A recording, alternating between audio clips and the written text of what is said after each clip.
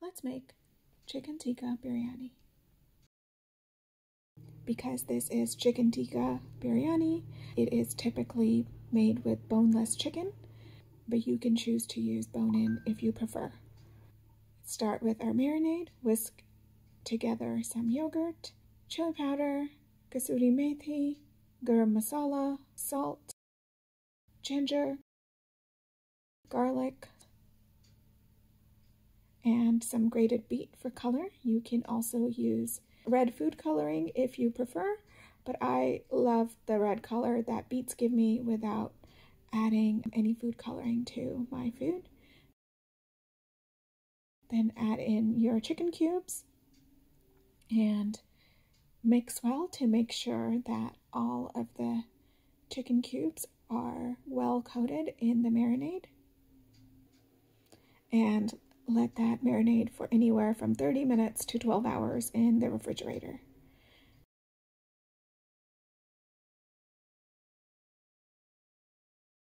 Now let's make the tikka masala. Heat some oil in a pan, add in your bay leaves, a cinnamon stick, green cardamom pods, and some cloves. Then add in your garlic and your ginger and give that a nice mix.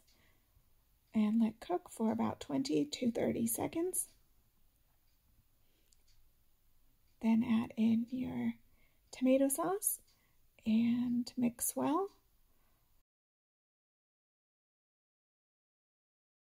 We're going to let that cook until the oil separates and rises to the top. So you're looking for puddles of oil on the surface of the tomato sauce. Then we're going to add in our whisked yogurt, garam masala, chili powder, turmeric, and the grated beets, and give that a nice mix and cook until the oil rises to the top again.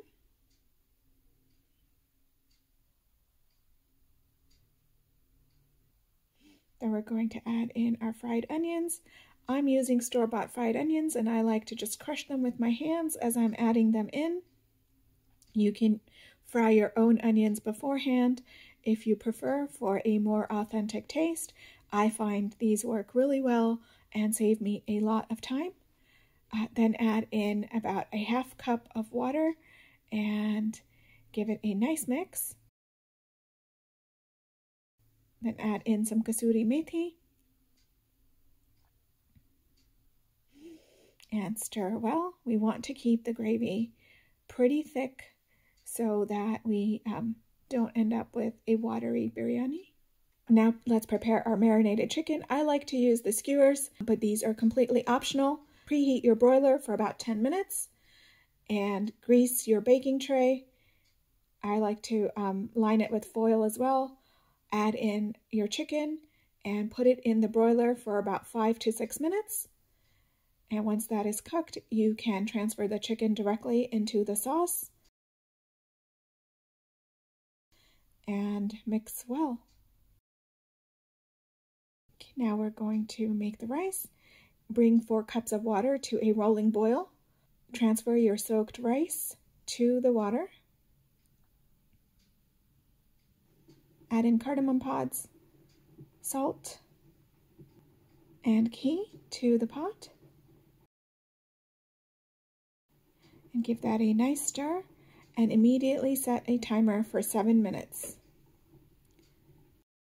You can test the rice by picking up a grain. The edges should squish into mush, but the center should have a little bit of bite and break into half rather than turning fully mushy. Immediately drain the rice in a large strainer and spread out onto a plate to avoid clumping.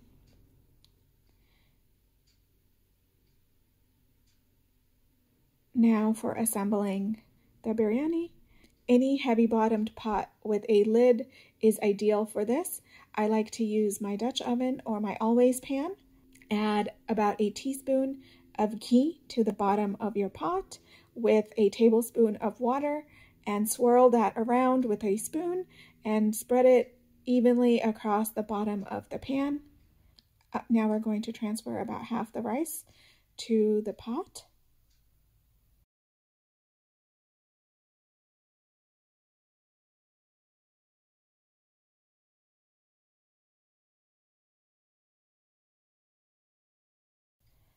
Spread that around evenly.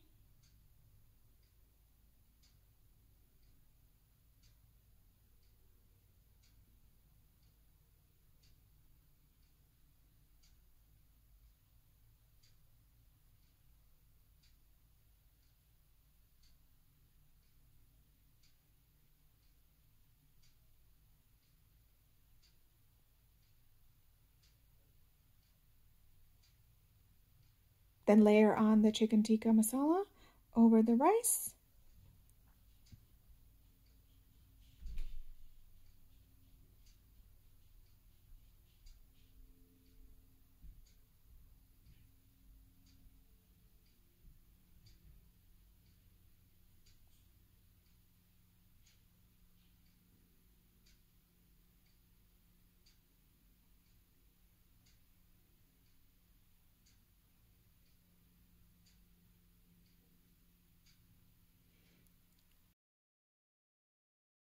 Sprinkle on about half of the fried onions.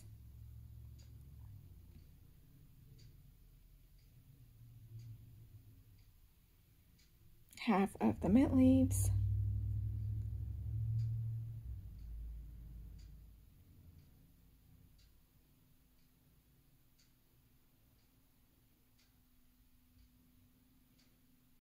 Then layer on the remaining rice.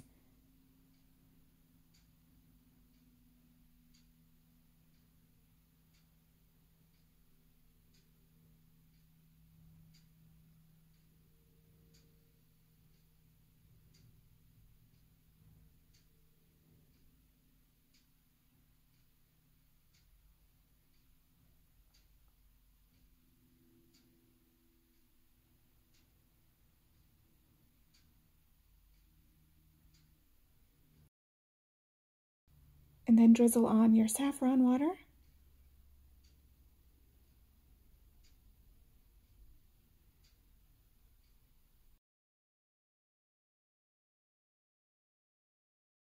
Place some dollops of ghee all around the top. And add the remaining fried onions and the mint leaves.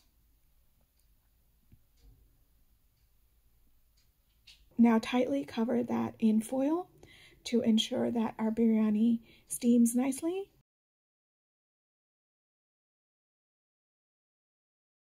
Add the lid. Let that cook. If you're using an electric stove, cook on medium for 20 minutes. If you're using a gas stove, cook on high for 2 minutes and then lower the heat to medium for 15 minutes.